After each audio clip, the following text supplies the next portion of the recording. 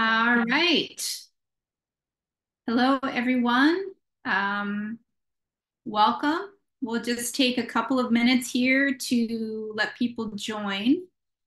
Um, if you are joining, feel free to drop into the chat where you're coming from today, maybe what county and anything you want to share. Introduce yourself.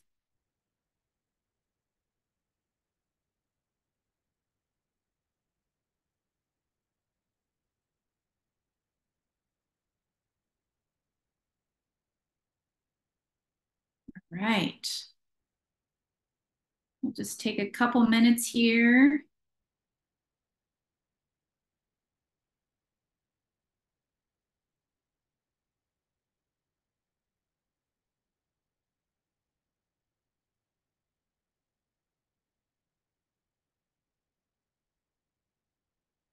All right. Yeah, we're spread out already. We've got Tehama, Sonoma, Susanville. Welcome, everyone. Just take maybe one more minute and I'll get started. Um, yeah.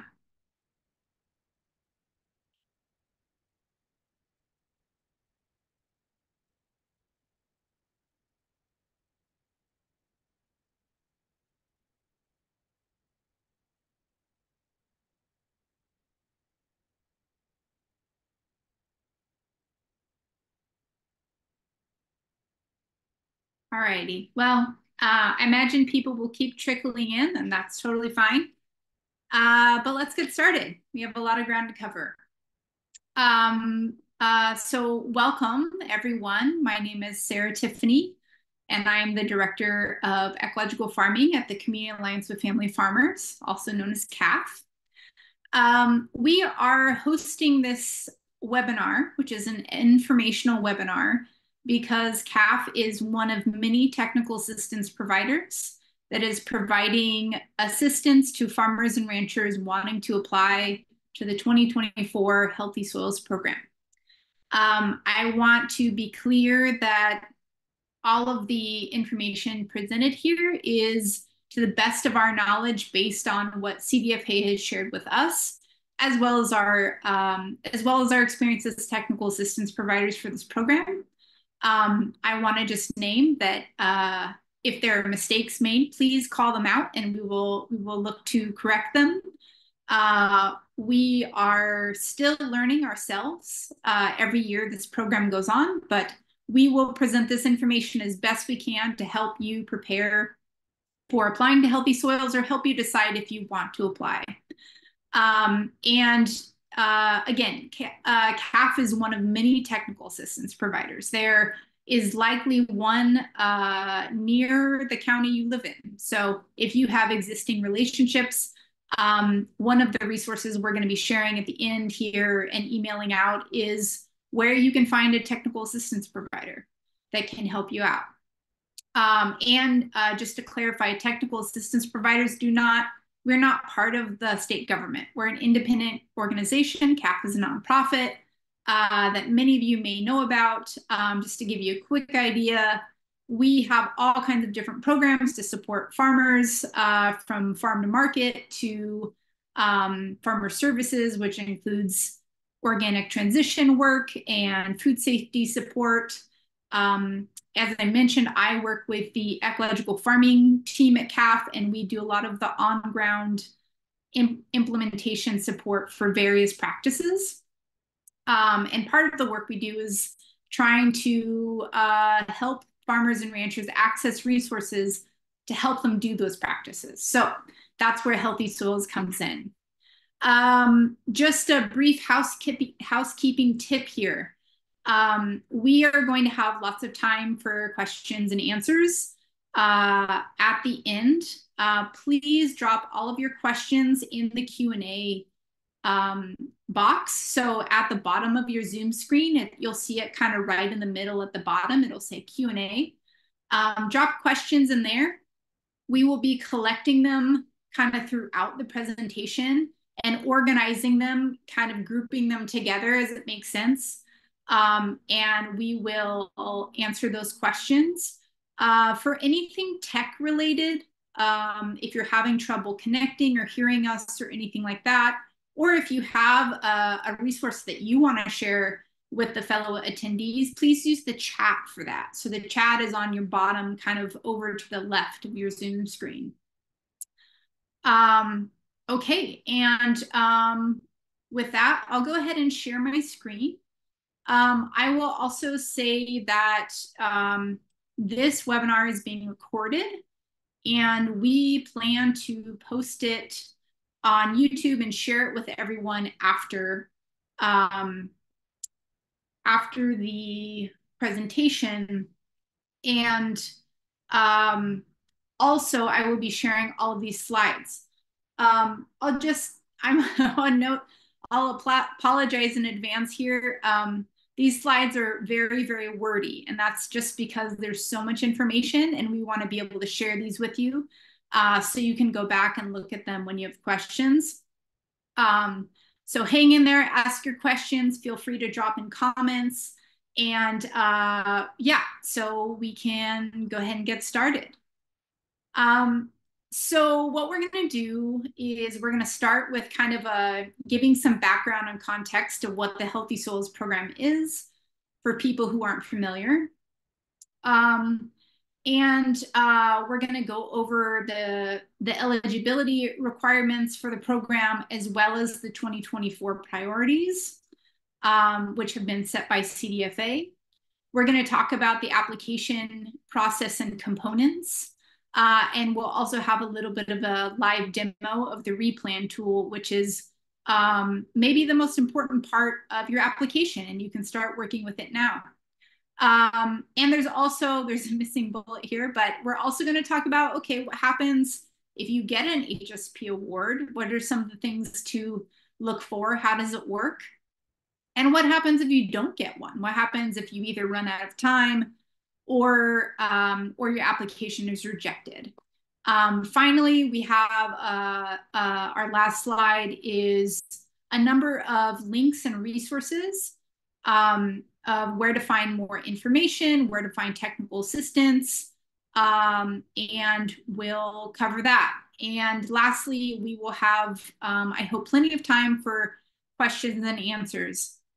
And as I mentioned, please go ahead and drop those questions into the Q&A box at any time during the webinar. Actually, the sooner you drop them in, the better, because my coworkers here on the back end are going to help organize those questions so that we can get through them really efficiently. Okay, so let's jump in here. So the background and context of the Healthy Souls program. The Healthy Souls program has been around since 2017. It is a program that is administered by the California Department of Food and Agriculture, otherwise known as CDFA. And the Healthy Souls program provides direct incentives grants to California farmers and ranchers to implement soil health practices. And we'll get into what those are in just a few minutes. Generally speaking, the grants are 3 years long, and they were paid through a reimbursement structure. The reimbursement structure, the actual payment is based on payment rates. They're not based on actual budget costs, and we'll talk more about that in a little bit. But one thing that is important to note here is that because the grants are set up as reimbursement structures, it means that farmers and ranchers that receive a grant will have to pay for a practice upfront and then be reimbursed for it after the project has been verified. This is just important to name for all of you that need to think about that component. And grant award amounts are based on HSP practice payment rates that are established by CDFA.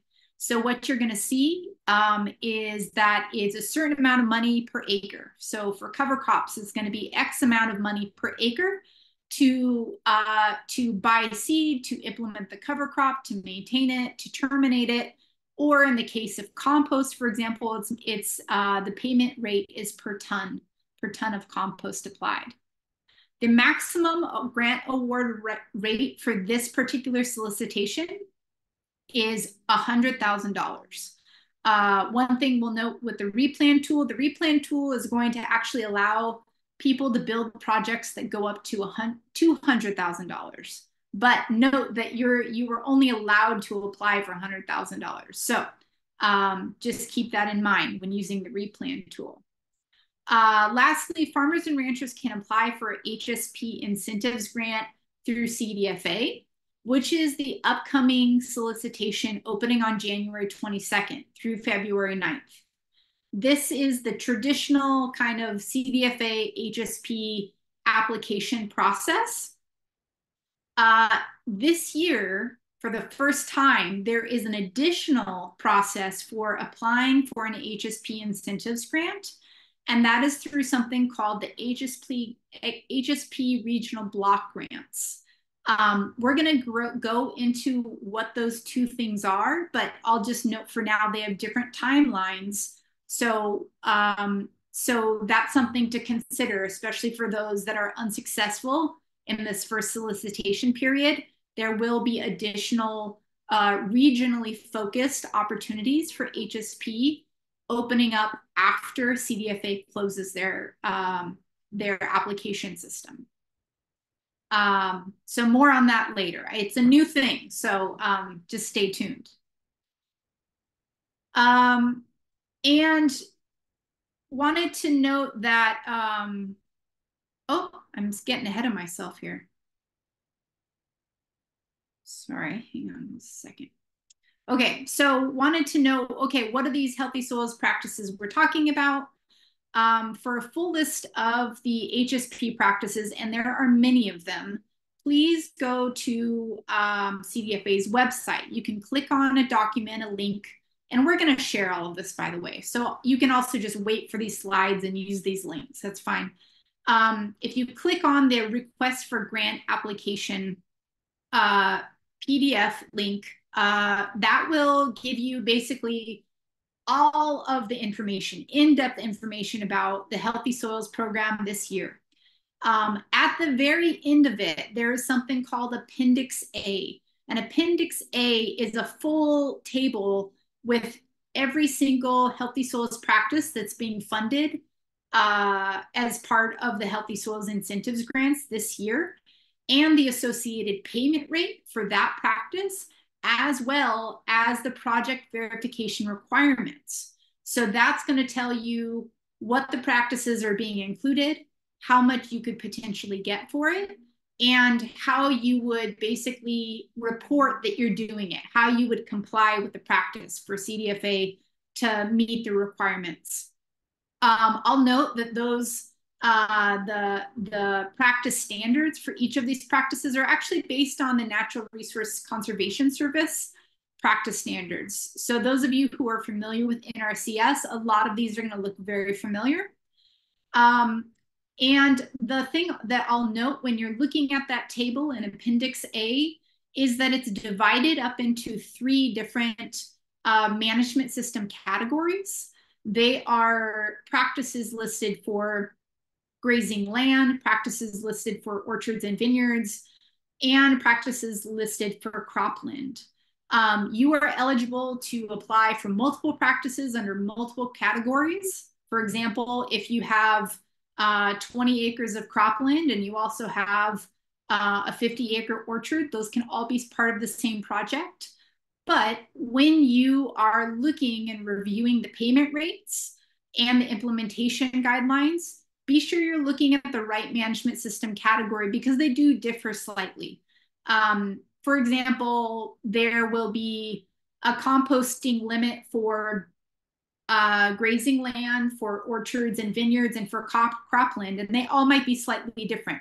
There are also multiple options under each practice or under most practices for how you can do it. And you will see that in Appendix A as well. So just really briefly, some examples of the practices that are, I would say, some of the most common practices for people to apply for. Compost, you can either apply to get purchased compost, so purchasing it from a certified facility, or for making compost on farm. Excuse me. You can apply for cover cropping. You can apply for hedgerows, mulching, prescribed grazing, nutrient management for fertilizer reduction only, tree shrub establishment, whole orchard recycling, reduced or no-till, and many more. These are just a few of the most common ones we see. So I really encourage you to look at that table with the additional information. Okay, we're going to go over some of the most basic eligibility requirements. I should have said this at the at the beginning of the presentation, but one of the things that we want you to walk away with is one, deciding whether or not applying for Healthy Soils this year is a good fit, and that has a lot to do with eligibility. And two, if you've already decided, yes, I'm going to go for HSP this year, we hope to just kind of set you up so that you can prepare yourselves for the application period in a really efficient and accurate way. As I mentioned, the application period this year is January 22nd through February 9th. So that's only about 3 weeks, which is significantly less time than people usually have. So best case scenario, we highly recommend you start getting ready before January 2nd. So when that application portal opens, you've got your information and you can just plug it in and apply. So eligibility requirements. Eligible applicants are over 18. They are California farmers, ranchers, agricultural businesses, nonprofit ag organizations, or California Native Americans. Cannabis cultivators are not eligible to apply, but hemp cultivators are eligible. There's no minimum acreage for HSP application. Does not matter if you have a 1/4 acre field that you want to plant a cover crop on. The only requirement there is that the greenhouse gas reduction estimate, which will happen through the replan tool, which we'll demo later, it can't be negative. So if it's a negative number, CDFA is not going to give you money, but it's pretty unlikely that it will be a negative number. So no minimum acreage. And applicants applying for an HSP project on leased land must have agreement from the landowner. And CDFA provides a really basic template to get an agreement or permission from the landowner. We'll talk a little bit more about that stipulation later. And the maximum grant award, we already mentioned this, but is $100,000 per unique tax ID number or social security number. So to apply for Healthy Soils, you can either have a tax ID number, a federally recognized tax ID number, or a social security number. And each one of those is associated with a single application. So for example, you cannot submit 3 applications under the same tax ID number or social security number. They will only allow you to submit one. And we'll talk more about what that means for potentially applying to later opportunities such as the block grant in a little while. So more eligibility requirements. Previous Healthy Soils grant recipients cannot implement the same practice on the same field that has been funded previously. So for example, if I have a 50-acre orchard and last year in 2023, I received an HSP grant to apply a bunch of compost, and I apply this year in 2024 to apply the same practice on that same field, CDFA will not fund it. I can apply to put compost on a different orchard block that is not the same field, or I can apply to do a different practice. So if I want to add, say, cover crops to where I previously put compost, great. But you can't basically do a repeat of what you were funded last year or previous years. There's a little asterisk here because there is an added, I guess, detail that CDFA has has shared this year, and that is if a farm has changed ownership.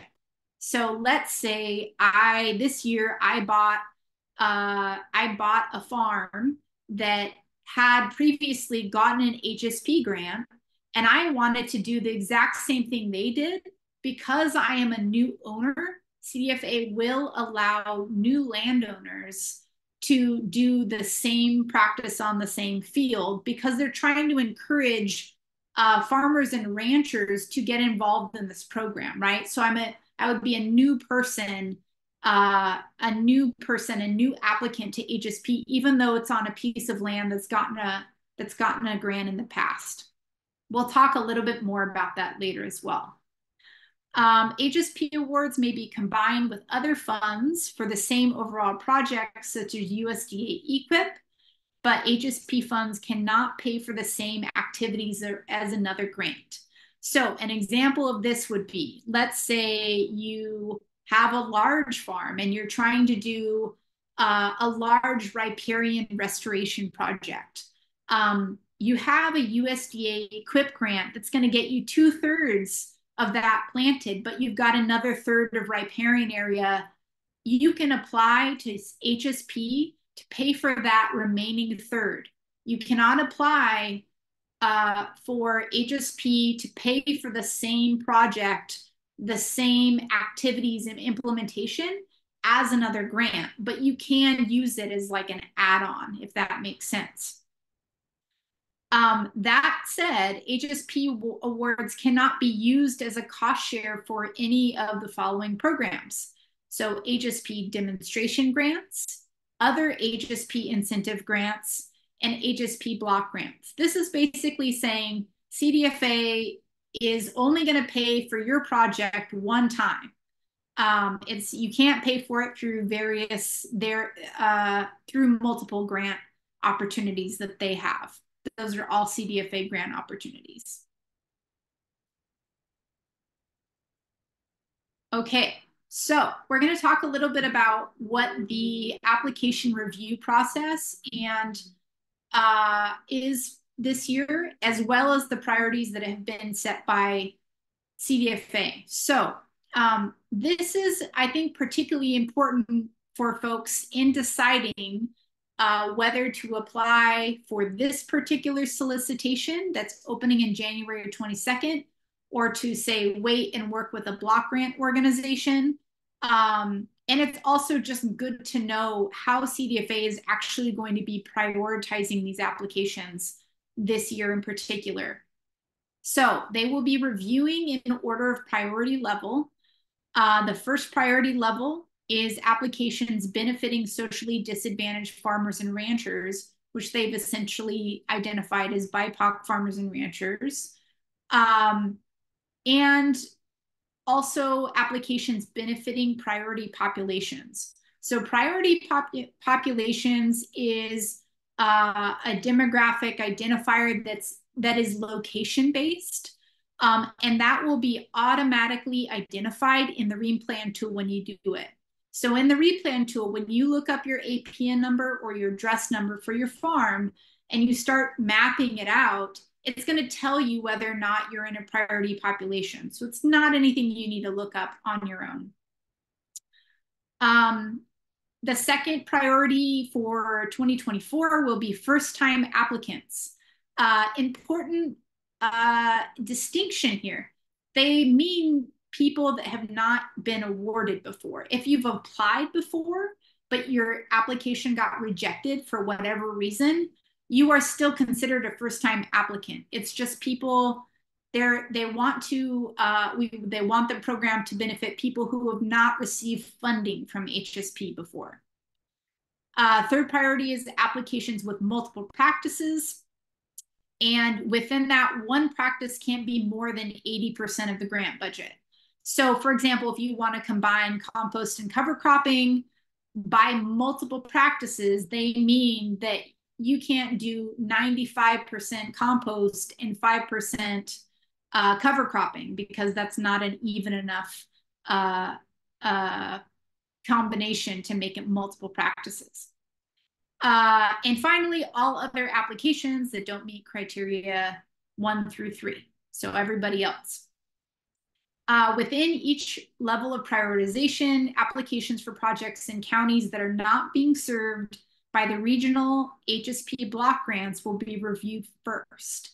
So again, we'll talk in a few minutes about what the HSP block grants are, but essentially they're regional block grants that are going to be providing HSP incentives to farmers and ranchers in a particular region. And that's going to be happening through organizations other than CDFA. So CDFA is basically saying, if you are a farmer or rancher that resides in a county that's not covered by one of those other grants, CDFA is going to prioritize you because they know that you probably won't be able to do an HSP block grant. So this is kind of the traditional CDFA application process that's coming up on January 22nd is your best chance to get an HSP grant.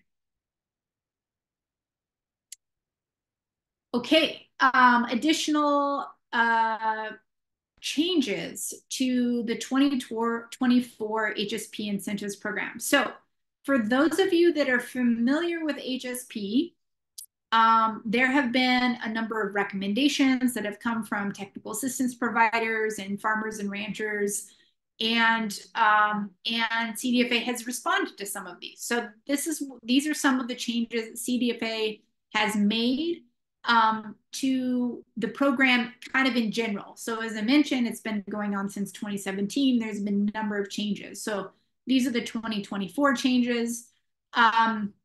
First off, in eligibility, if you are leasing land, but your lease is less than 3 years, you can get a written statement from the landowner that lease renewable will be discussed in good faith. And as I mentioned, CDFA provides a template for this. So to break this down a little bit, for those farmers that don't have land tenure past 1 or 2 years, but say they renew their lease every 2 years, they can still be eligible to get an HSP grant. And what CDFA is asking is to have a written statement from your landowner that says, yes, our lease agreement is only 2 years, but we will discuss lease renewal in good faith at the end of this lease, and I support this project. So that was, I think, an important change for those folks that have shorter leases. Additionally, previous HSP grant recipients can't get funding for the same practice on the same field. But again, a new landowner may be eligible to implement the same practice on the same field previously funded. So as I mentioned earlier, if you're a new landowner, but you want to essentially do the same thing the previous landowner did, you can actually do that. You will have to submit an additional form with your application that will probably demonstrate that you are a new landowner on what has been a previously funded piece of land. So practice changes. Wood chip mulching, and this is only wood chip mulching, not there's mulching practice for multiple different kinds of mulches, but just for wood chip mulching, CDFA has changed this from an annual practice that you have to apply 3 times over 3 years to a one-time implemented practice. So instead of having to apply wood chips every single year to the field in your project where you got funding to apply wood chip mulches, you just do one big application, which will hopefully really be a labor saver for a lot of people. Another practice change for 2024, whole orchard recycling has removed a requirement. So they have removed this following requirement. Following wood chip incorporation, land must be fallowed or replanted with trees within 3 years. So basically they're just saying, just do the whole orchard recycling. Whether or not the land is either fallowed or replanted with trees within 3 years is kind of up to the farmer now. It's not a requirement, is our understanding. And finally, there are some additional clarifications around who you can purchase compost from, excuse me. So if you are applying to get a compost project grant, there's additional information about who is eligible for you to purchase that compost from. Okay. The next section of changes are in the application and review process. So first off, conservation plans, which are actually part of the NRCS program, those are no longer included in the application. They used to be optional. They've just taken that out. A technical review will no longer be part of the process, and instead the scoring criteria change from a numeric score to pass-fail. So this is strictly a pass-fail application now, which theoretically should mean it will be easier for your application to get approved, so long as the information is accurate. And as I mentioned earlier, the applications will be reviewed and awarded according to these new priorities, right? So these particular priorities are new in 2024. And I went over those earlier, so we'll skip ahead. Okay, so components of the application. There are two main components of the application. Well, first off, I'll just say the application is going to happen through an online portal called Amplifund. For those of you who have submitted HSP applications in the past, this is totally new. Everyone is going to have to make a brand new account, start an application for the first time. This portal is not yet live.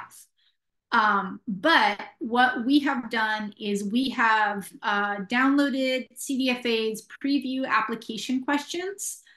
We actually put them into a Google Doc that you can download as a Word document. And we highly encourage you to go ahead and get that document, download it into a Microsoft Word doc or make a copy of a Google Doc, whatever you want to do, and use that to start collecting the information you're going to need.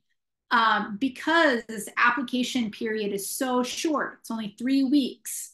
Ideally, you have just about all the information you're going to need for your application before the application period even opens.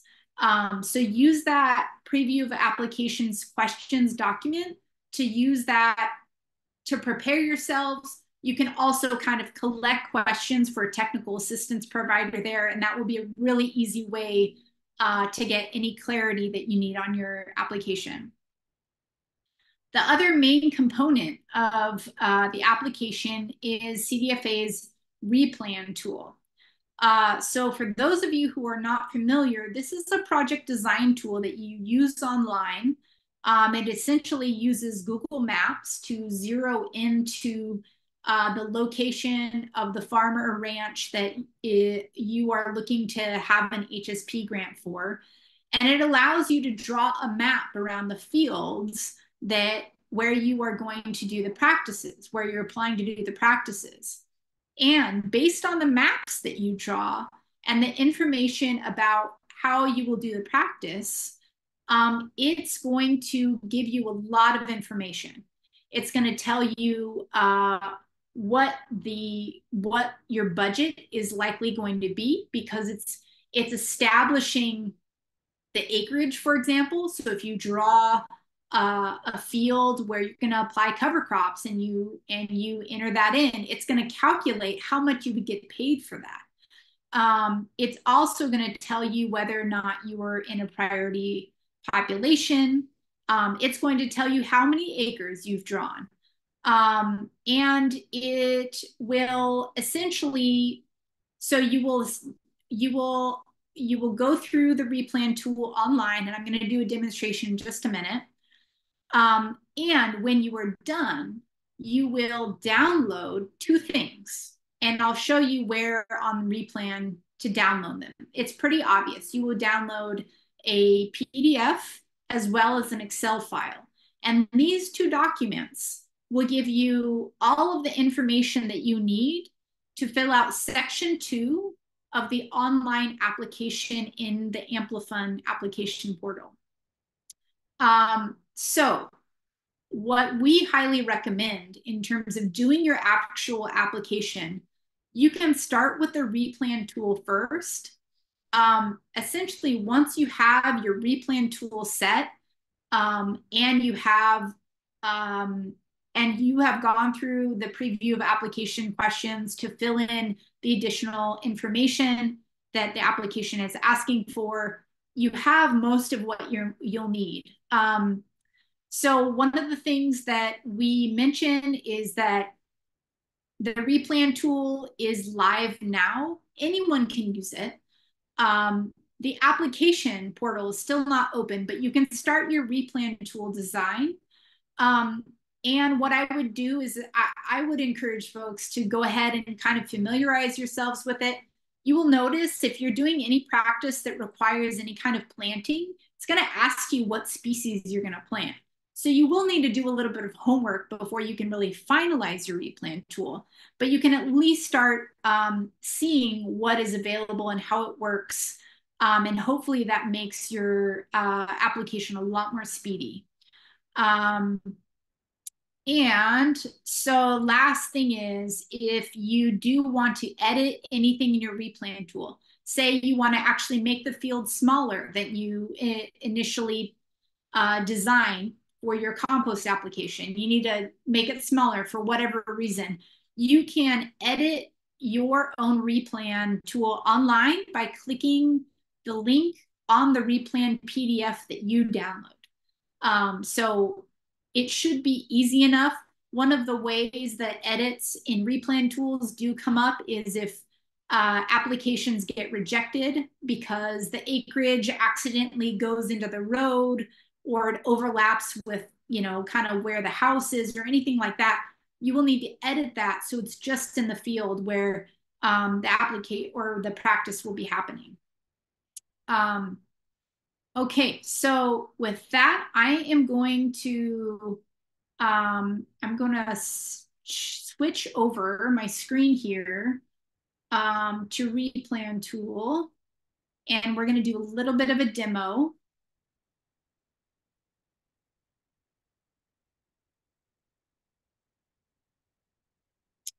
All right, and just as a reminder, please drop in any questions and answers as they come up so we can organize them on our end.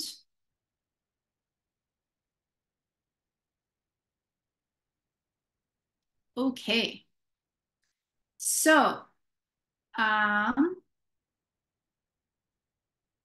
it's a little hard to see on my end, but I'm gonna, Emily, if it doesn't look good, let me know. But I think I am sharing what I want to be sharing. Okay, so this is CDFA's HSP replan tool. And what you will see here is on the right-hand side, you've got an address finder, an APN number, you can put in your county.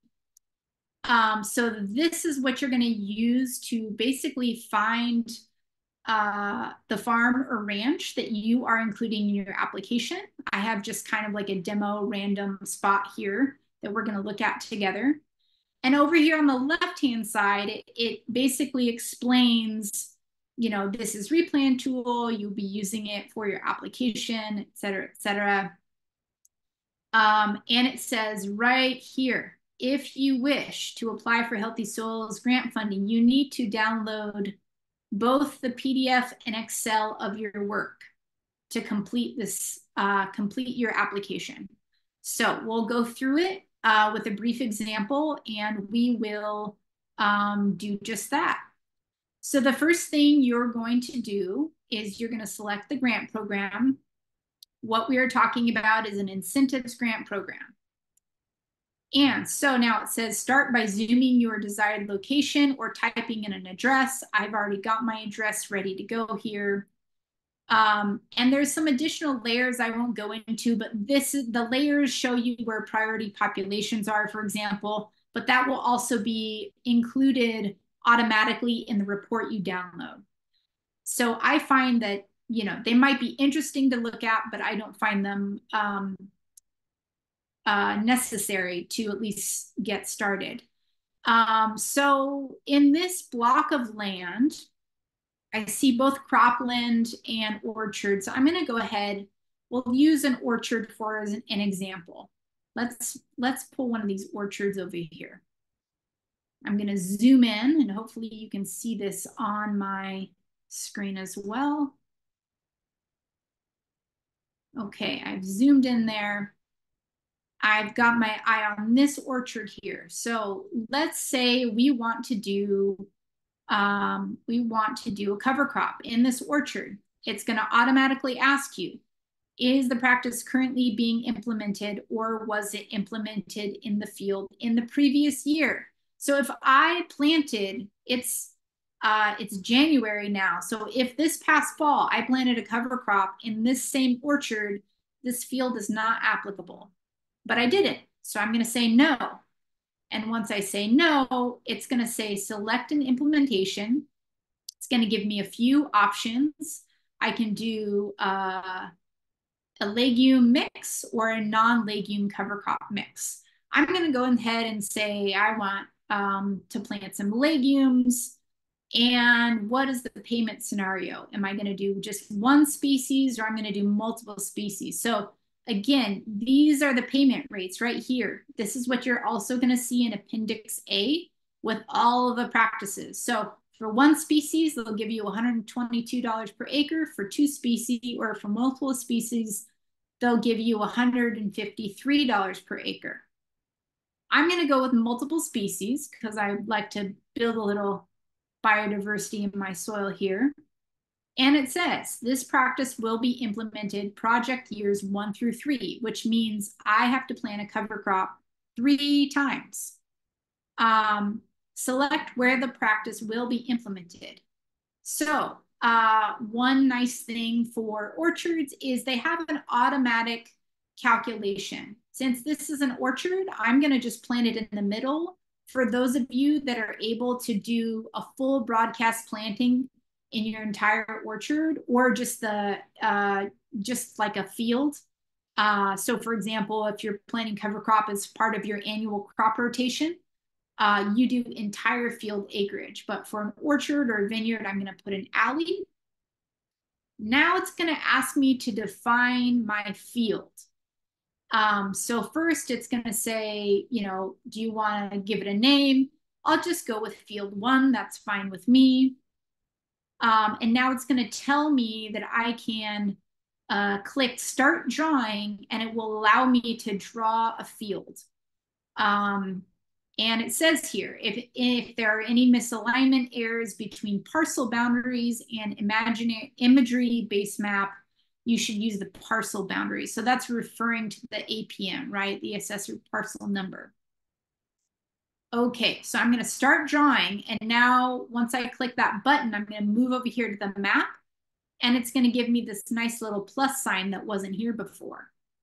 So I'm going to start right at the edge of my my parcel boundary here, which is also the edge of this orchard.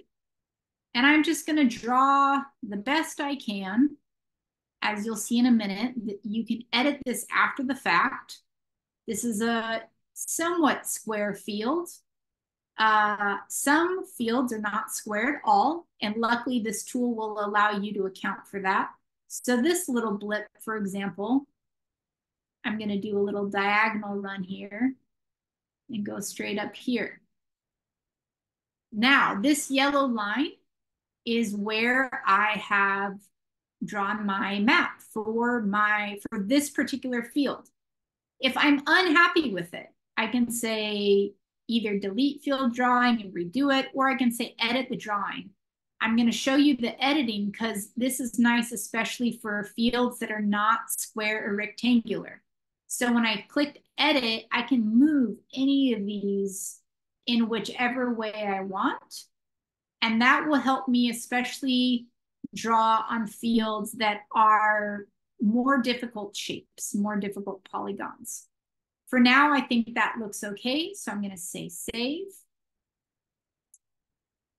And this next section is also new this year, and it says that a field should not include any semi-permanent or permanent structures, and it's giving me an option to add a cutout. So an example would be is if I had if I had an irrigation pump area, or I had a shop or a packaging shed right here, I could add a cutout. So just to guide, let's just pretend there's a building over here in this corner, and it's gonna allow me to add a cutout. So each time I click, it's gonna create a point. So let's just pretend this is my shed area. And now it's gonna subtract that from your acreage. Since that's not actually a thing, I'm gonna delete it. Okay. All right. So here I have my field, and it says review the parcel numbers in field. This is the APN number. You should part of your homework for HSP is looking up what the APN numbers for your various fields are and making sure they line up with your records. It's also going to tell you how many acres this is. So this is a 20.3 acre field, but the practice implementation is only 14.2 acres because this is a cover crop only being planted in the alleys of the orchard. Okay, it says this field has 20.3 acres in parcels within California, et cetera, et cetera. And right here, it says this field is not located in a community included under AB 1550 low income communities or SB 535 disadvantaged communities. When they ask, is your farm or ranch located in a priority population, this is what they are talking about. So the answer for this particular field in my application is no, it is not.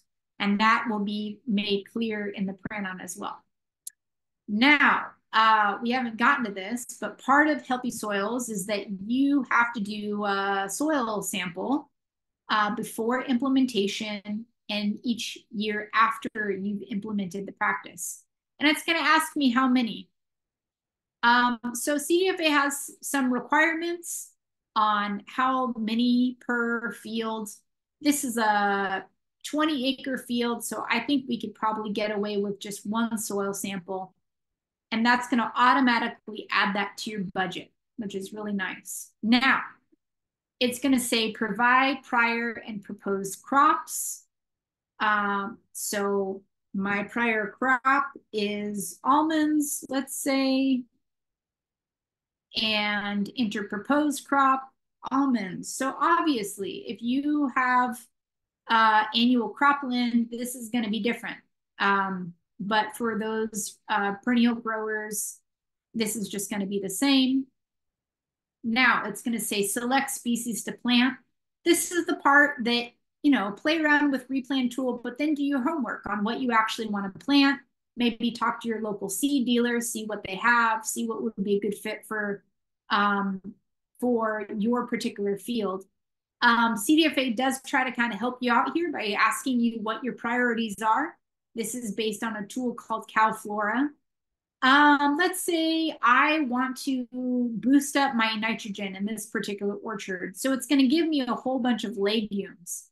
But again, I do recommend talking to your seed dealer, look at maybe what you've done in the past, if you've grown cover crops, and see what has worked well.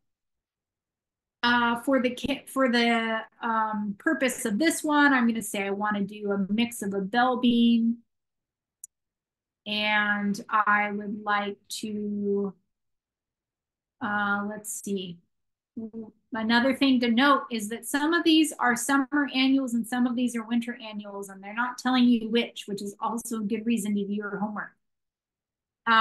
Okay, and I'm going to say, I'm going to do, yeah, field pea, bell bean, and maybe I'll throw in some common veg. Okay, that's 3 species. I've asked to do a multiple species cover crop, so that should be fine. And now it's going to show me what costs are based on the information that I entered.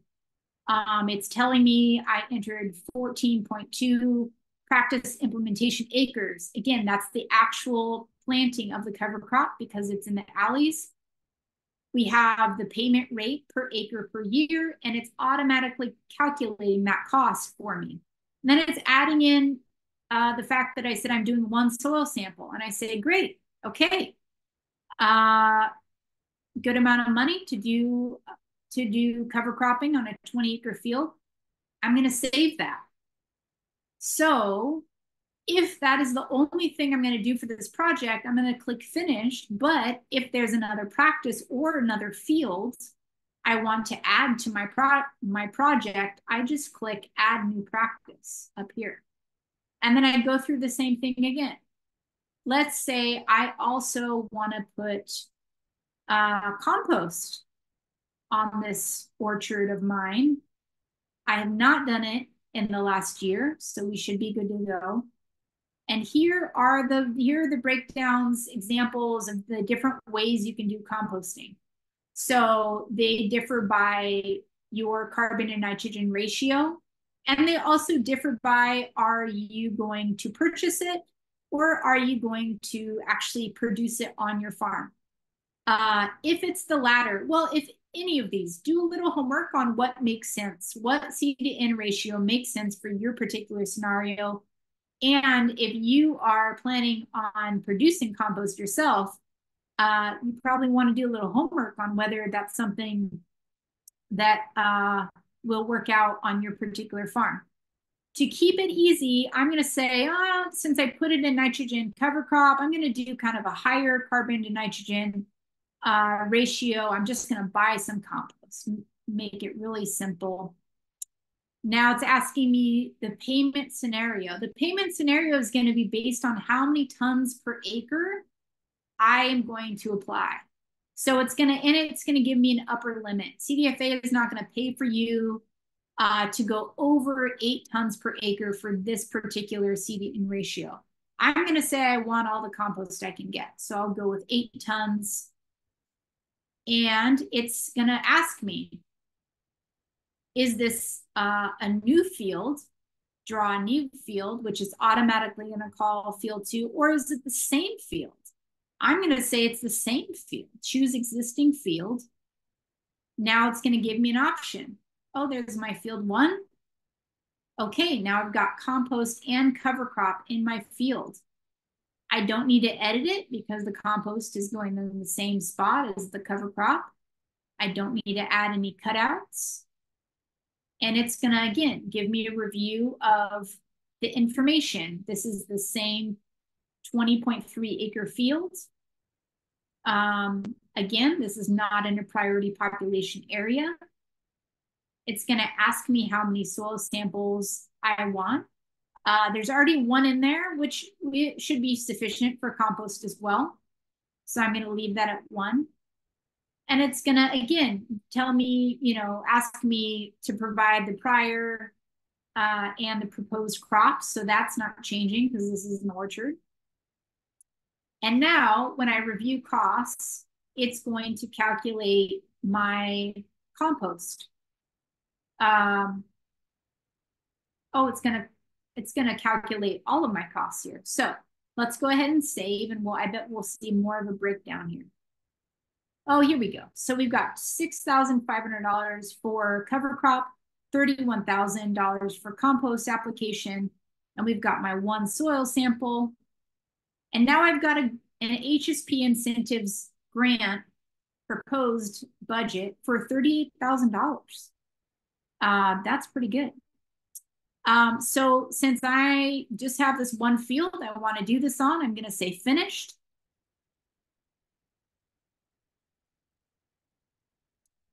And now, one thing it's going to ask you is whether or not, so for folks that do not get a Healthy Soils grant. CDFA is offering to add you to their registry. You can read more about this in the RGA, but it's basically saying if you don't get an HSP grant this year, we can save your information and then let you know if there's additional grant opportunities for the same project you've applied for. I'm going to say, no, I don't need to be on this registry. I just want this particular grant. Okay, now this is the download PDF and download Excel I told you all about. You're going to want to do both. So, and once you have that information, it's going to tell you, it's going to have all the information, much of the information you're going to need on section 2 of your application. So I'm going to quit sharing here, and I'm going to have that be the end of our demonstration. Hopefully that gave you an idea, a little bit of an idea of how this replan tool works. But again, you know, just a quick overview. Start with dropping in your address or your APN. If you need to move around to find where you are, you can do that.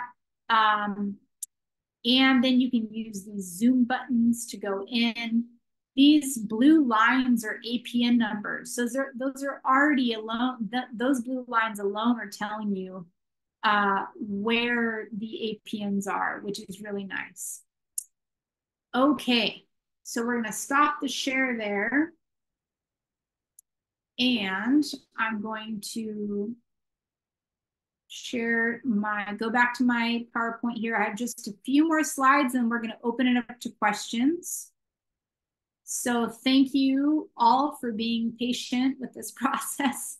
I know it's a lot of information, but we're doing our best here. Okay. So we did our replan tool demo. Please go and play with it all, you know, with your own information here. And hopefully that can familiarize yourself. You can familiarize yourself with the tool. Okay, so let's say you are successful, you get an HSP grant. What is going to happen? I'm not going to go into super long detail here because this is a ways out, but I just wanted to let people know, because part of deciding whether or not to apply for a Healthy Soils program with CDFA is understanding what it is you're signing up to do. So wanted to include a little bit of information here. So what will happen is CDFA will inform you that you will be awarded an HSP grant, and you will go into a grant agreement, a signed grant agreement with CDFA. Or if later on in the year you are applying for HSP through a block grant organization, you will have a grant agreement with that organization. We'll talk a little bit more about who those folks are in just a minute. And depending on the practice, implementation must either happen every year of the 3-year grant. So for example, the pretend project I just did in replan, if I'm spreading compost, that means I'm spreading compost every year.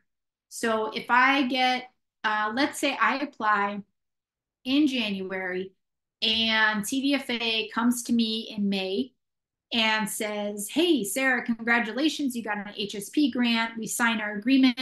That means within year 1, so in the fall or in whatever time frame CDFA is requiring, I have to spread my compost or plant my cover crop in year 1 of the grant, year 2 of the grant, year 3 of the grant. If you are doing a practice that is either a one-time practice like wood mulching or whole orchard recycling, or you're planting a woody planting like a hedgerow or a windbreak, these are one-time implementation practices. So basically on the replan tool, it will ask you, if you put in, I'm going to plant a hedgerow, it's going to say, which year are you going to plant the hedgerow? And it's going to say year 1, 2, or 3. So you can say, oh, I want all the time in the world to plan my hedgerow and get all the labor and irrigation system set up I need. So do it in year 3. That's totally fine. This is a little picture pulled from the request for grant application, an example of what they could see being kind of like, what do you mean by this project year 1, 2, and 3? So what they mean is that project year 1 will be the date of agreement, the date of the grant agreement execution through June 30th, 2025. So this is an example. This is not the actual CDFA has, this isn't the sort of finalized date. So keep an eye out for that, but it's probably going to be something close to this. Year 2 will be a year from then. And then year 3 will be the final year. So you can kind of see how this timeline lines up. Something very important, HSP will not cover any costs incurred either before the grant term or after it ends. So CDFA and you are going to sign an agreement that says my grant starts on June 30th of 2024 and it ends on June 30th of 2027. If you bought compost on May 15th of 2024, they are not going to pay for it. If you bought compost 2 weeks after your grant agreement ended, they are not going to pay for it. Very important. You cannot get paid for something you've already purchased before the grant agreement or anything you've kind of already done. So don't buy your practice materials until it's within your grant start date. Very important. Okay, what else we got here? Okay, soil testing. So this came up in the replan tool, but you are required to conduct a soil test for organic matter, just for organic matter. You can add additional things to your soil test if you want to know that. But this is the information CDFA wants. And you have to do it before practice implementation.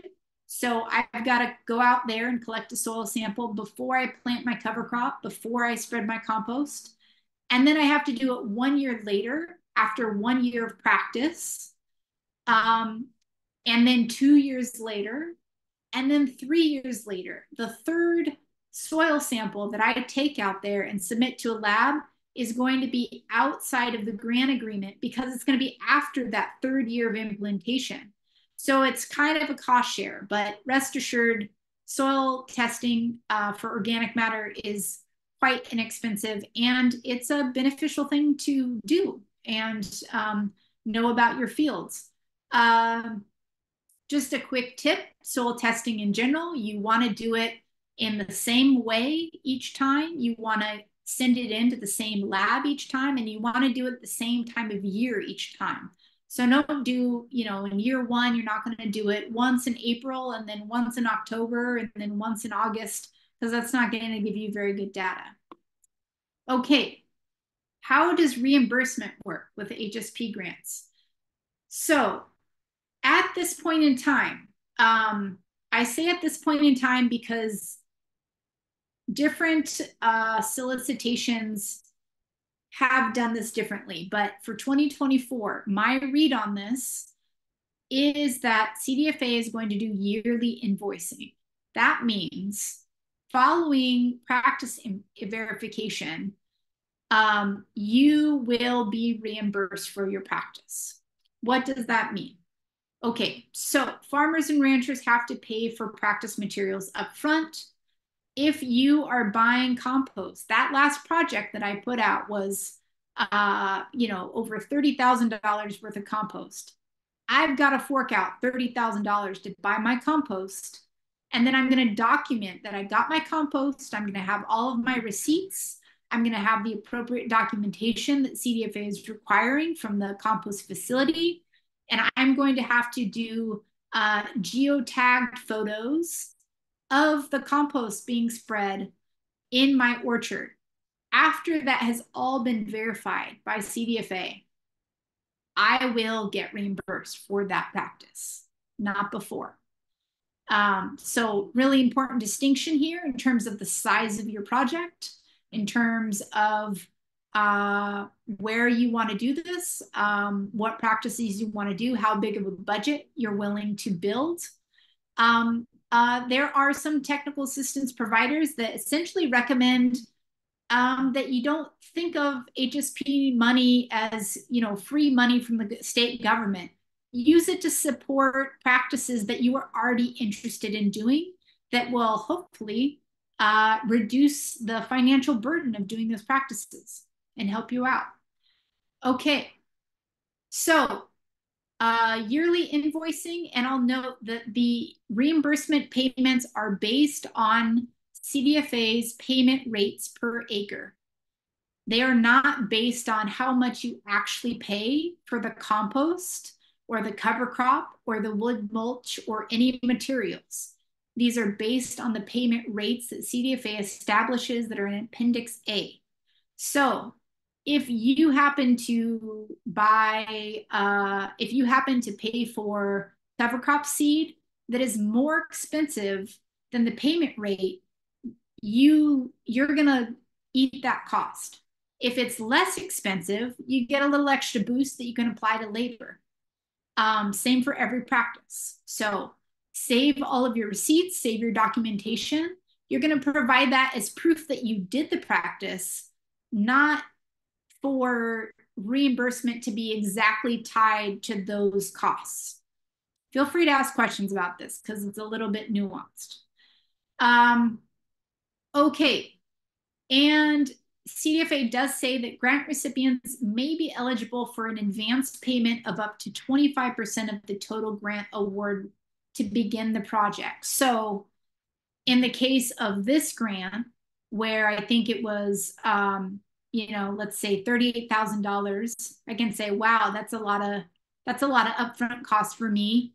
I can get up to 25%. I can request up to 25% of that total budget for an advance payment. It's up to CDFA whether or not they grant that to you.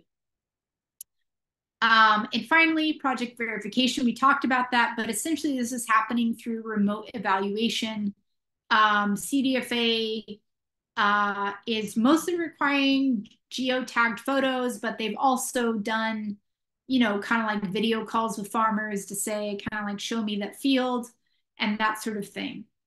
And for the actual project verification details, what's required, it's included in Appendix A. It's also included in the replan PDF that you download after you do your replan tool. It basically says, this is how we're going to verify that you do this practice. Okay, a couple more slides here. Hang in there. Okay. So what happens if my application is rejected or I run out of time? Hopefully this will not happen, but if it does, rest assured there are some different options for you here. First off, if your application is rejected, it's probably because of a small error in acreage, or you went over an APN line accidentally in your replan tool. You will receive an email from CDFA telling you what the error is, and then you can go in and fix it and you can resubmit it. And TE providers can help you do this. I do want to name, this year, resubmissions are going to be tricky because it's a very short timeline. If your application gets rejected and you fix it and resubmit it, you do not get your same place in line. So if you were the second person to apply for HSP in 2024, your application gets rejected, regardless of the reason, you are then going to be in line whenever you resubmit it. The priorities will be the same of socially disadvantaged farmers and ranchers, first-time applicants, multiple practices. You will still be ranked based on those priorities, but you will likely be behind a bunch of other people. And the way that this program works is that within those priorities, more or less, it's a first come, first served basis. So at some point the money's going to run out or the application period is going to end on February 9th. I'll just name my prediction is the money is going to run out actually before February 9th. So again, start working on your applications now. Okay, if you run out of time either to resubmit or in the first place, maybe you have a more complicated project. It just takes too much planning. You don't have enough time to squeeze your application in this 3-week application period. I would highly consider looking into the HSP block grants. So basically what this means is you can get an HSP incentives grant, but rather than being in a contract, rather than applying directly to CDFA and being in a contract with CDFA, you would apply directly to a grant recipient organization. So an example of this is that, for example, if you were in the Southern Sacramento region, some of our partners there are working with the Solano County Farm Bureau, and they have a block grant. They have a block grant for HSP. That means later this year, they will be opening up their own application process. It's the same application. It's the same HSP application, but you will be applying through them rather than through CDFA. And that would mean that theoretically you would have more time to get ready for that.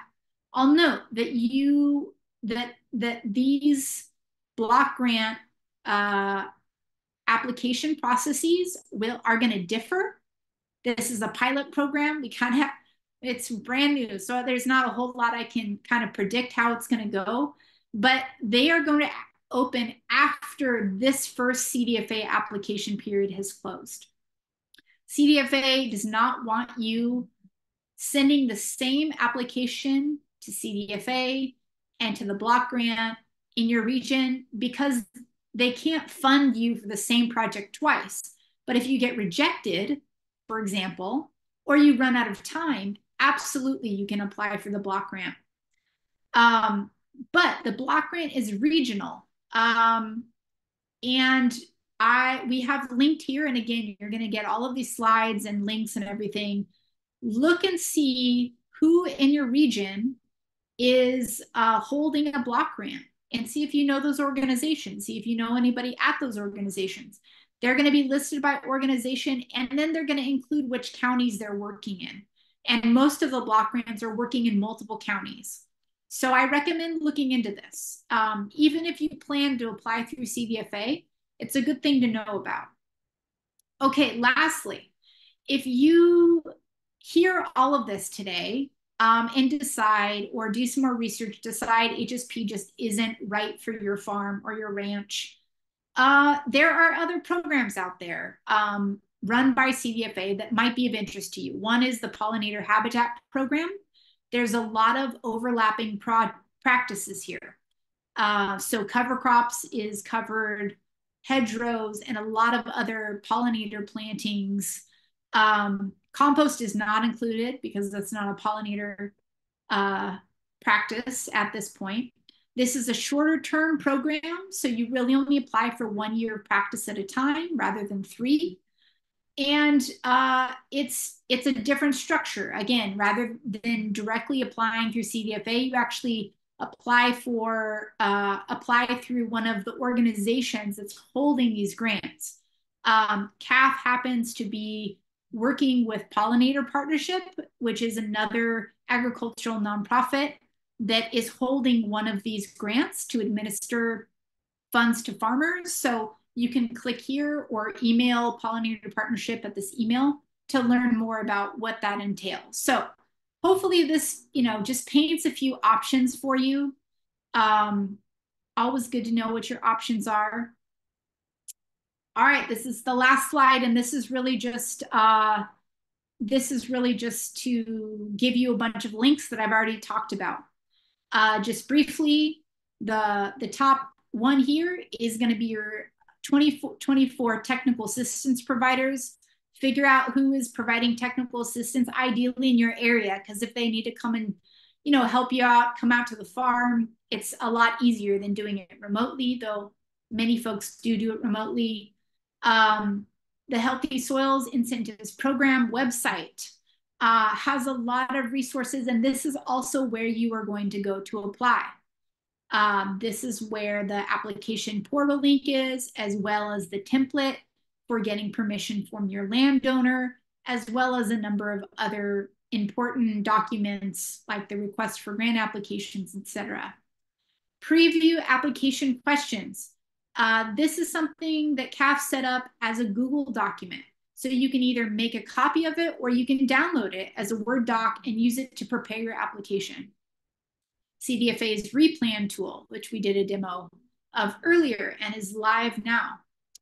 CAF has also set up a Healthy Soils webpage as part of our website. And we've put together a number of resources to kind of help people think through, do I apply? Is this right for me? What are the requirements? And there's also some other kind of resources like the application questions to help you get going. List of 2024 HSP block grants. So these are the organizations and entities I've been talking about that are part of this new kind of pilot program CDFA's put together to try a kind of a second way to administer the Healthy Soils Incentives Program grants. So check that out. See who is holding a block grant for the county that you live in or that you farm or ranch in, and see kind of what makes best sense for you.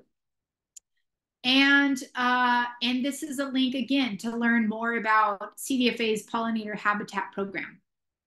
Okay, I'm gonna stop there and ask for questions. Again, slides from this presentation are going to be shared via email with everybody who registered, along with the video, is our hope. If you want to get in touch with us at CAF, please send any emails or questions to ecologicalfarming@caf.org. Okay, I'm going to go ahead and stop my share so I can start seeing everybody's questions. Again, my apologies for a very long-winded, wordy presentation, but hopefully it was helpful to you all. Okay. So I'm just going to start pulling up some questions. Okay, first question. It is not clear if one should apply for HSP with CDFA or to a regional block grant, or to both. Are the requirements and the application procedures the same? What gives the better chance of getting the grant? The application procedures and the way the grants are implemented in terms of what you can get money for and how you do them on your farm or your ranch, exactly the same. Should be exactly the same. In terms of what gives a better chance of getting the grant, this is a little bit of a gray area because the HSP block grants have never happened before. So I can't tell you if they'll be easier, if they'll be harder. I can say that I've heard a couple of examples of, at the very least, there will be some that will have a longer application period than CDFA's 3 weeks. So if you were thinking that 3 weeks is not enough time by any stretch of the imagination for you to apply to this program with CDFA, I would lean on a block grant if there's one in your county. And there might be several. There are overlapping block grant organizations and entities. Okay, some organizations already have their HSP block grants open. Can growers apply to both at the same time? Same thing with multiple block grants.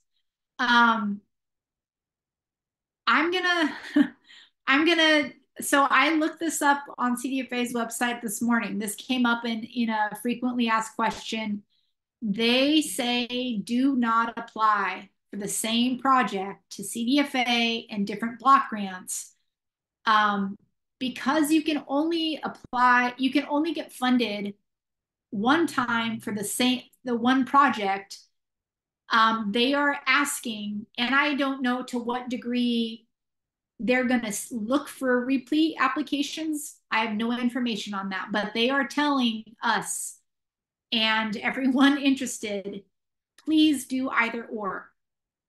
Either apply for CDFA in this upcoming application period or apply for a block grant. I will say for those block grants that are not open yet, some of them, they have control over their own timing.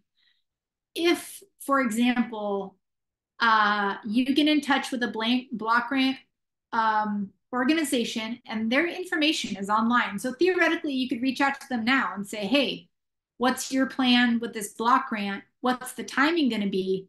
There are going to be some that are actually waiting until CDFA is done with their process to open theirs to minimize the overlap.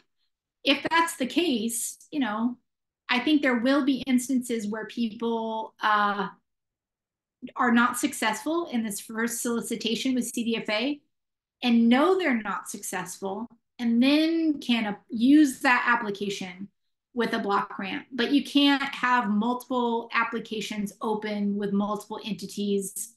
CDFA will not like that. That's our understanding at this point. Okay, we're gonna talk a little bit about eligibility. And first question is, are new practices tied to landowners or to individual fields? New practices are tied to fields. So for example, if you got an HSP grant last year to do a hedgerow along one side of your farm, that's considered a field, by the way. And this year you want to extend it, that would be a new field. So same practice, new field.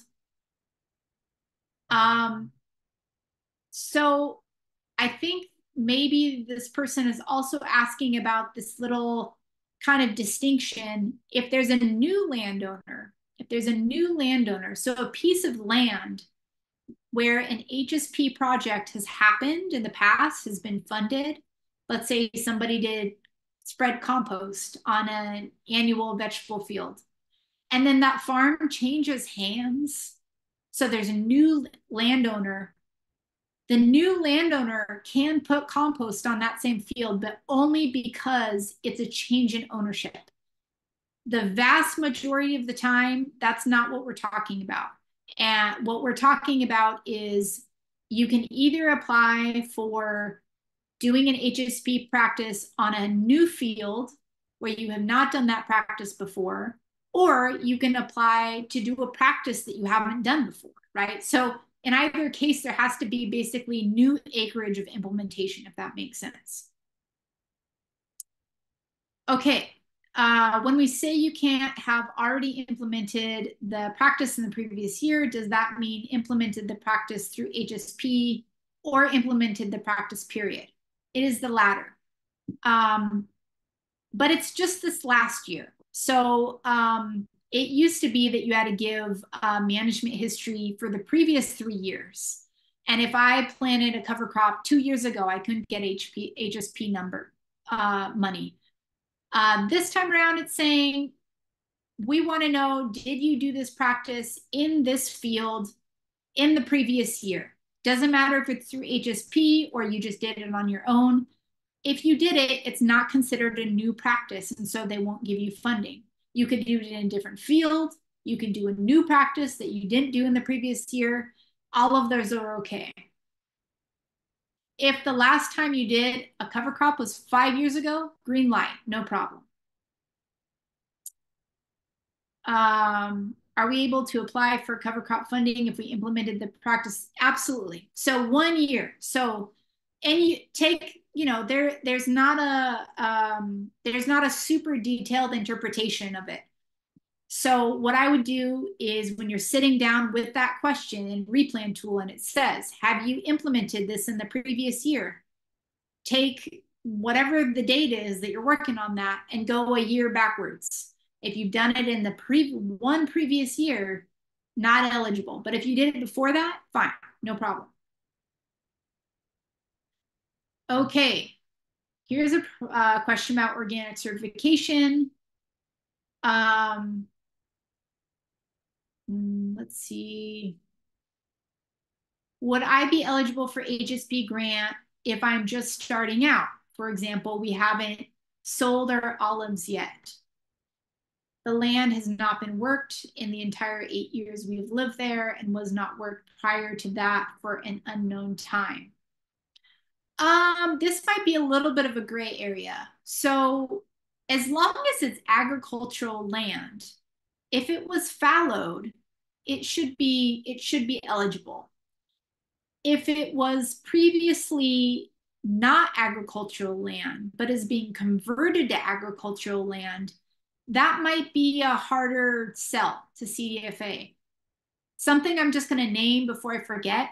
There's currently a questions period open with CDFA right now, so you can email them questions that I can't answer here or that come up in the next I think week or so, or maybe just a few days. You can email them questions and they will publicly answer them in written form. Okay. Are women and or beginning farmers considered socially disadvantaged by the state and federal definitions being used for the purposes of this grant? No. Women and beginning farmers are not included in that categorization. I'm working with a farmer who was awarded an HSP in 2022, but did not do anything to meet the requirements of the composting. Since he did not get any money reimbursed, can he put in for a separate HSP on the same property, or does it need to be a different parcel? So this is a little bit of a fuzzy question, but it sounds like maybe they wanted to do compost and they got a grant to do compost, but it hasn't done anything to meet the requirements. Since he did not get the money reimbursed, can he apply for a separate HSP grant? What I would recommend on this particular case is actually getting in touch with CDFA, because if it's a 2022 grant, that grant is still fully active because these are 3-year grants. So 2022 grant would be ending in 2025, I would think, which probably means you cannot apply for the same practice on the same field. My question that I would bring up to that person would be to work with CDFA on like, okay, I'm like way behind on my composting, which I wanted to do as part of my grant. What can I do now to implement some of that compost and get maybe some of it paid for by CDFA through the existing grant? And then I would think about, if I'm going to do another HSP grant, one, is it feasible? And two, how can I do it on a different parcel? Or how can I do a different practice? Hopefully that helps. If I've never had an HSP grant, but I had a grant from a compost connector, I can still apply for compost. You can, but it needs to be on a field where you have not done compost application in the previous year. So if your compost connector grant, which is through Zero Foodprint, which is for just people to know, if that grant is going on right now and you apply compost on your main field in 2023, and you want to apply for compost in the same field but through HSP, that is considered ineligible because it's the same practice within one previous year. So ideally, do it on a different field or a different parcel. Or if this happened 2 years ago, no problem. Okay, first time application status. I had an HSP grant in the past for different parcel and crop. Am I still considered a first-time applicant for a new parcel and crop? Example, HSP grant past was an orchard, now applying for a different parcel. So in this case, you are not considered a first-time applicant because you have been previously awarded a grant. I think. I might double check on that one, but I'm pretty sure that's what it's, because it's going to tie it, the way that CDFA is going to tie it to your tax ID number. So I think that's how they're going to tie it. But I think in that particular case, a new applicant is an applicant who has not received funding from HSP. They don't say specifically that it is just about like the same piece of land or the same practice. It's tying it to the applicant themselves.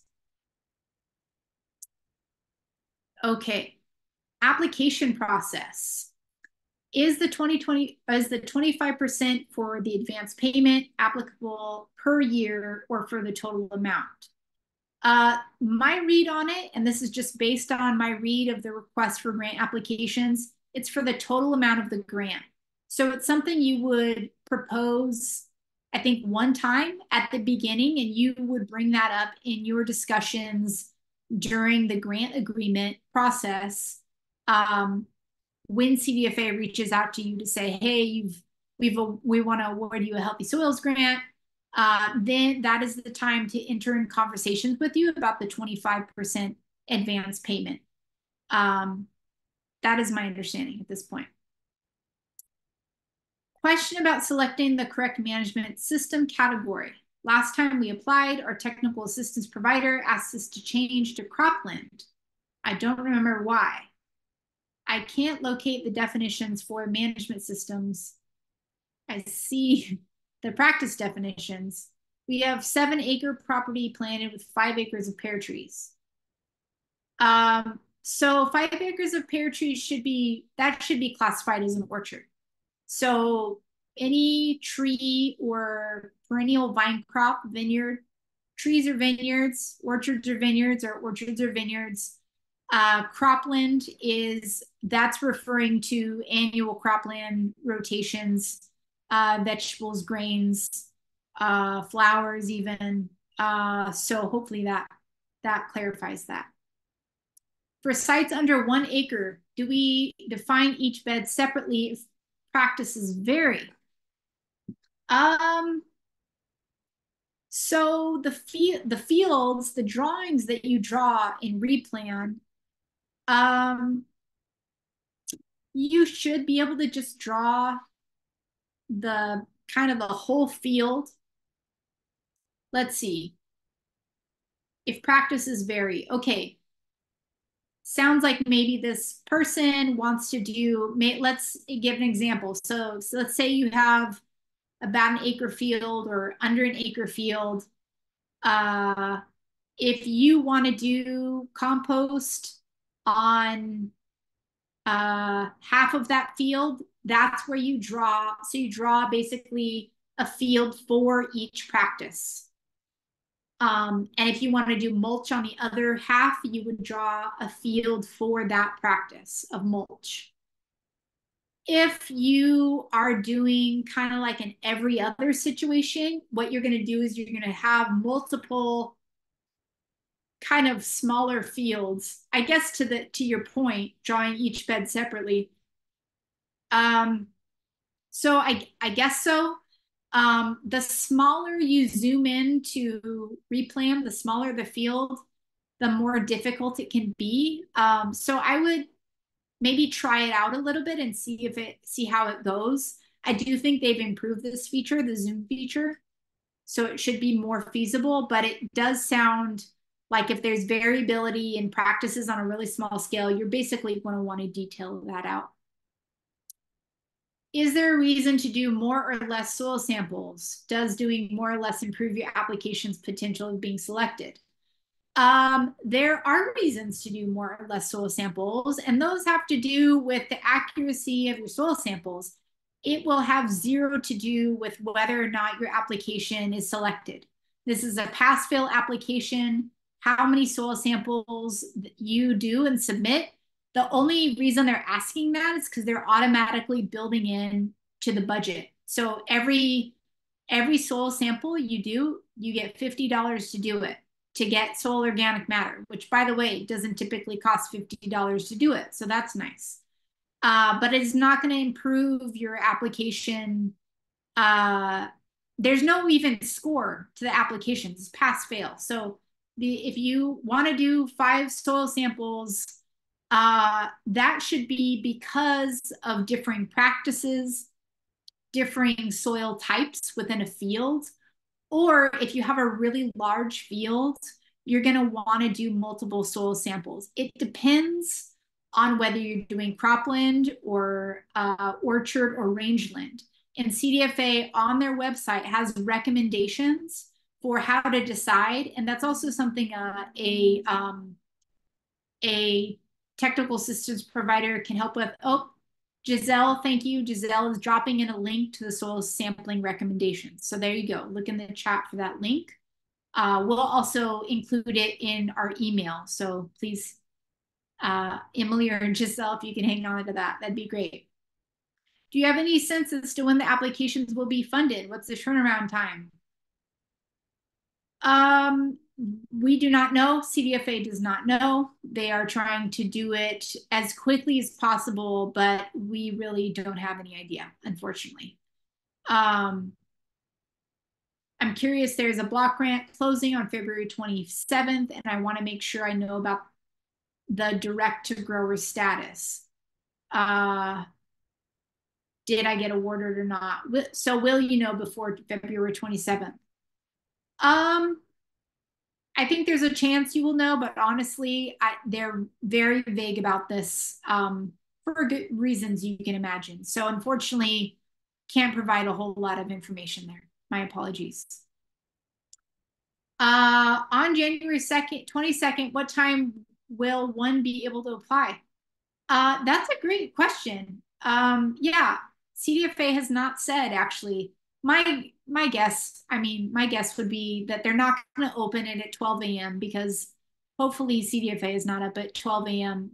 fiddling with their grant portal. It is closed. I would guess 7 or 8 a.m. If it were me, that's what time I would look. It's going to close at 5 p.m. on February 9th or whenever funding runs out. If funding runs out on February 1st, grant application period will be over. How soon will we have access to this recording?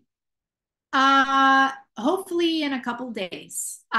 We will send you an email by the end of this week at the very latest with the link to this recording.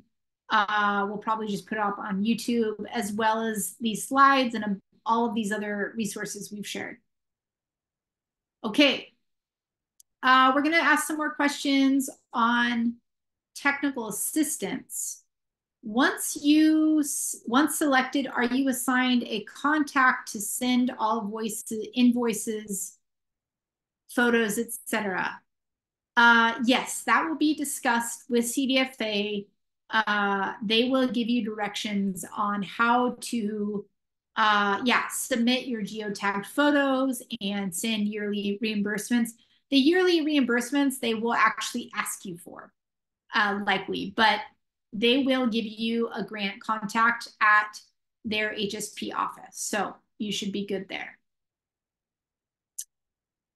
Okay. Let me just make sure I'm not missing. Are folks that are a person of color considered to be socially disadvantaged farmers and ranchers? The example is they are African, not African American, and I think CDFA only mentions African Americans. That is an excellent question. I had the same question actually when I read that. I would add that to CDFA's question to answer because the language they use are African Americans. My hunch would say yes. And also, my hunch would say yes, but that would be a great thing to verify with CDFA And that's something that if you send that question to them and they have a link, they have a an email where you can send questions and they will release they will publish the answers. That would likely benefit more than one person. So please do send that in. My team will also capture that one and we will send it in as well. Okay. Is cropland meant to apply for annual crops only? I think cropland is meant as kind of a bit of a catch-all for fields that are not rangeland. So you're not grazing animals on it. You're not growing orchards or vineyards. It's, yeah, annual crops, but can also be, you know, it could be uh, maybe you have a perennial wheat crop, right? Or some kind of a biennial grain or biennial grain, but mostly annual crops. Yes, I think hopefully that clarifies, but it's kind of everything else, if that makes sense. Um, yeah, herbaceous plantings of crops. For cover crop and compost, we know that organic seed and compost are a bit more expensive and wanted to know how that would be if that would be taken into account. Unfortunately, that will not be taken into account. So that is, yeah, unfortunately, HSP does not award more money based on folks having to buy organic seed or compost. So I would just do a little research on a seed dealer and a compost provider. Always makes sense to kind of shop around a little bit in terms of prices and whatnot. I grow agave for spirits. Is that considered an orchard since it is a perennial? That's a great question. Um, I would say that would probably be considered cropland. It might not matter a whole lot. So the distinctions have to do with how you list your crop and how you list the practices. So for example, rangeland compost application rates are different than cropland application rates. My guess is cropland, but that is another kind of gray area question I would shoot over to CDFA. But my guess is cropland. Because there are also perennial flowers, right, that are considered part of cropland. Okay. I think I think that is all the questions. Emily, can you tell me whether or not that is all the questions? Okay. Seems to be, yeah. Feel free to pop in any other questions, folks.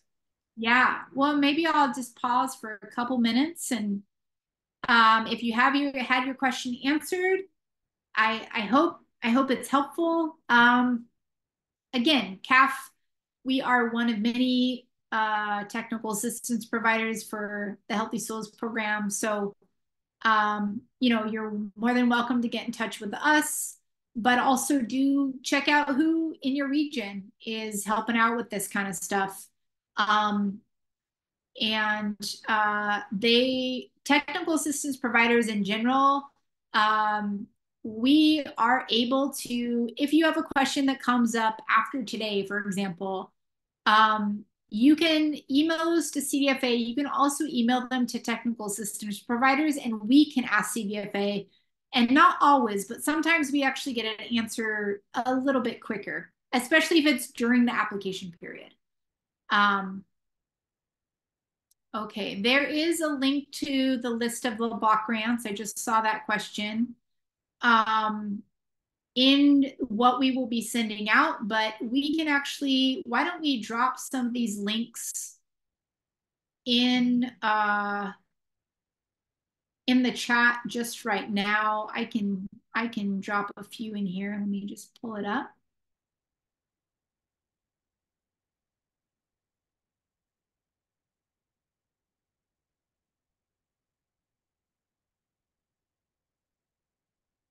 Oh, maybe I can't.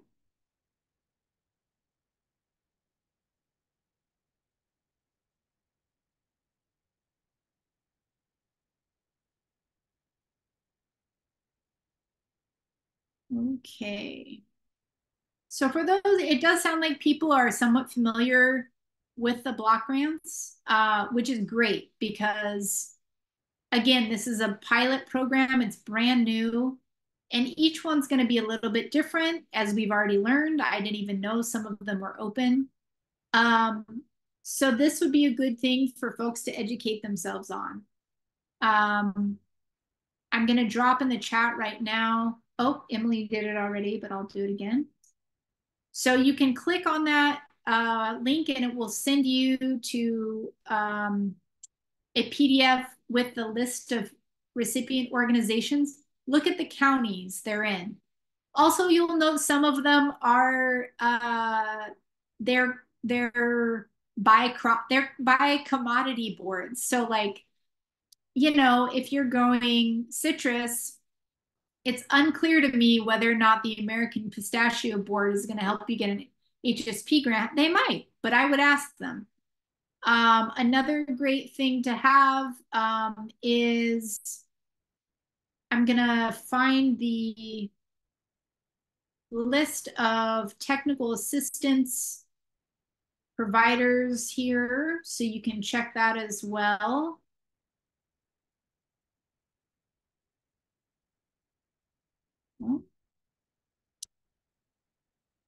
Is the SWEEP grant different from HSP even though they cover some of the same things? SWEEP is 100% different from HSP. The SWEEP grant is primarily the SWEEP grant is primarily for irrigation practices. Unfortunately, the SWEEP grant actually had its funding pulled for 2024 due to the budget deficit. So unfortunately, there will not be a SWEEP solicitation this year, so long as we've heard. Maybe they'll figure out somewhere else to get some funding, but hopefully that's the case. But it's a great program. It is pretty different. Healthy Soils is really more focused on soil health practices primarily. There are still SWEEP block grants. Thank you, Connor Higgins. I did not know that. Okay, so I retract my earlier statement. Apparently, you can still get a SWEEP grant through one of these block grants. So again, check out that list of block grants. Or maybe there might be, let me see, there's probably a different list of block grants for SWEEP. So if you are interested in SWEEP, you want to look up the SWEEP block grant program. Okay, here we go. I'm going to drop it in to the chat. Oh, you guys are so fast. You're faster than I am. Okay. Thank you, Hope. That's very helpful. Okay. I'm looking for additional questions. Any additional questions?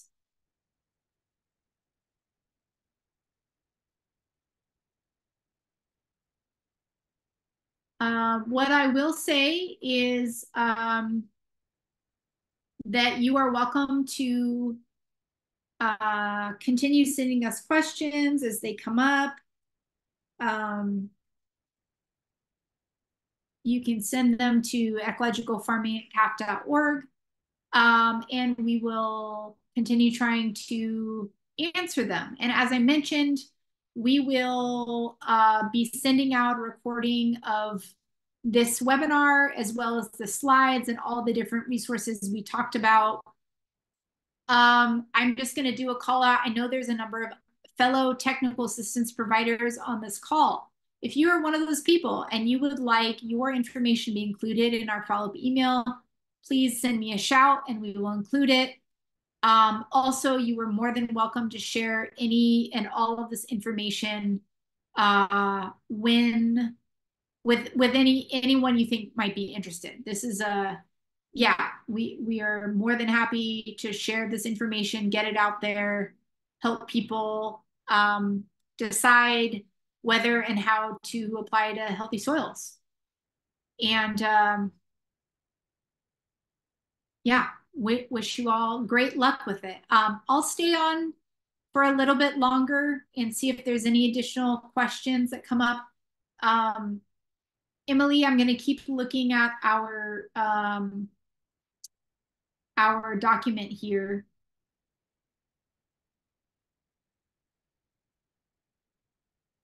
Let's see. I'm wondering if it might be helpful also in the meantime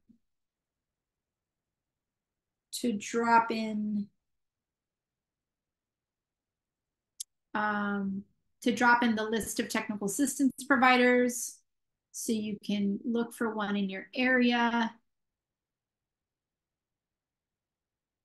Also, I'm going to do a quick plug. My colleague, Dalia Rodriguez Caspeta, will be hosting an information session in Spanish on healthy soils tomorrow. So for those of you that know any farmers or ranchers that would benefit in having an information session as well as a Q&A session in Espanol, please feel free to email us at ecologicalfarming@cap.org so we can make sure to get them on the list. I can also drop in a link to that Zoom. Actually, Giselle, could you dig that up by chance and drop that into the link, please? Thank you, Elizabeth Garcia. So yeah, for those of you that are looking at the chat, there's a lot of a lot of technical assistance providers introducing themselves. The UCANR Climate Smart Ag team is providing TA along with our wonderful partners. Thank you for dropping that in, Hope Zabronsky. Thank you, Elizabeth Garcia from San Diego County RCD. They're also, it sounds like working with Zero Foodprint to help with producers in the San Diego region. So you've already got some links just right there. So that's great. Thank you, folks. Much appreciated. In addition, I am going to drop in the link to the HSP providers for this next solicitation period. And you'll notice here the different languages that TA providers are providing support in. So, so again, please share this knowledge far and wide, and reach out to your local TA provider. If you would like help finding, tracking down who those folks are, you can give us a shout and we can help find them for you as well. Thank you, Giselle. Giselle just dropped in a link for tomorrow's webinar in Spanish, which is essentially going to be much of the same information, but will be for Spanish-speaking farmers and ranchers. Thank you, Connor Higgins from Yolo County RCD. Yolo County RCD will also be providing support to folks in Yolo County. So there you go. All right. Well, I think we might go ahead and wrap it up there. Thanks everyone so much for hanging in there. I know it's a lot of information and hopefully it was helpful. Hopefully the slides will be helpful to review, etc. And again, we will send out this recording as well as the PowerPoint and all of these links and really as soon as we can. It's a high priority for us. And get in touch with us if you have additional questions. And best of luck to everyone that decides to apply. I probably should have said this before, but by technical assistance provider, we at CAF and all of these other places that have introduced themselves, the RCDs, UCANR, we also do one-on-one application assistance. Really should have mentioned that earlier. So if you decide to take on HSP for this next solicitation starting on January 2nd, you're in the middle of your application and you get stuck or you're not sure about something, reach out to someone. There's a lot of help. And yeah, we wish you great success and thanks to everyone. All right. Take care.